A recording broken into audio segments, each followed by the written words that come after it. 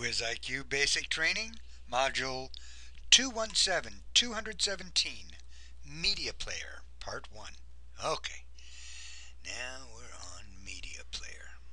Just a little button, but so powerful. Okay, we're not going to look at the YouTube link right now, but that'll be in the second part.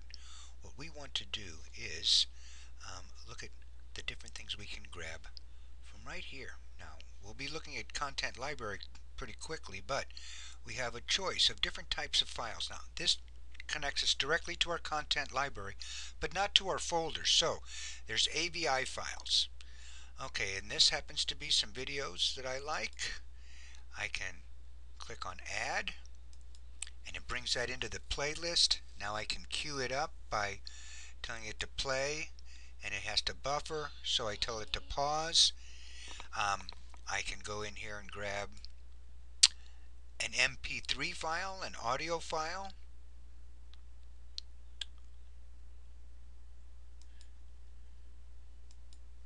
and I think that's enough. Oh, that tried to play right away, didn't it?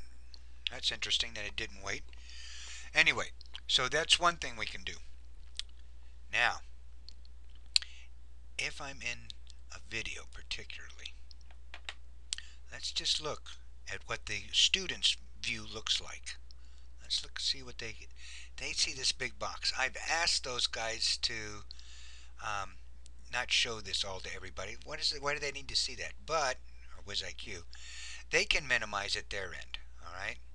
But you need to know that they're going to be able to see a lot of the stuff that you see. So if you have private information, be careful, because they're going to see everything that's on your desk with this tool. Notice that you can hide it from yourself and them both. Let's look at theirs again. Oh, that didn't do it on theirs. That's interesting.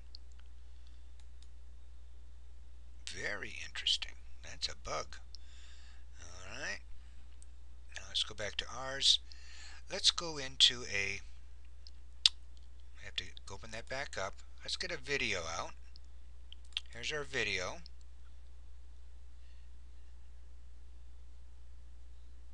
Let's click play.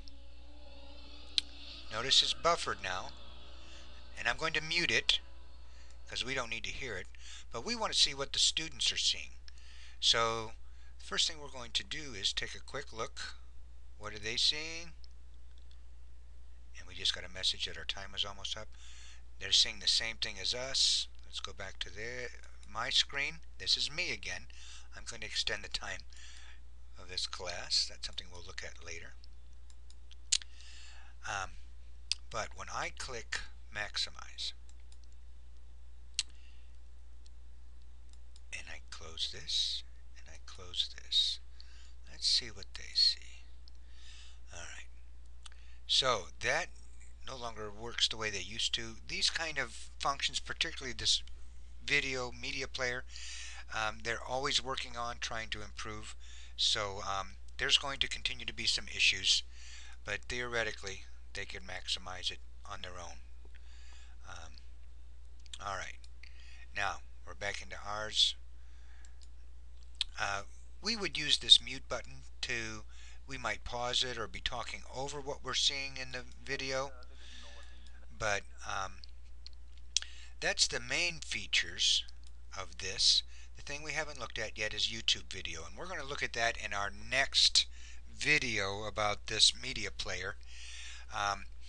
And we also can load things from our content library, and we'll look at that during content library, but you can do it before class or during class. That way you would have access to where your files are at in your folders that you might have set up, make it more logical to you. I think that's it.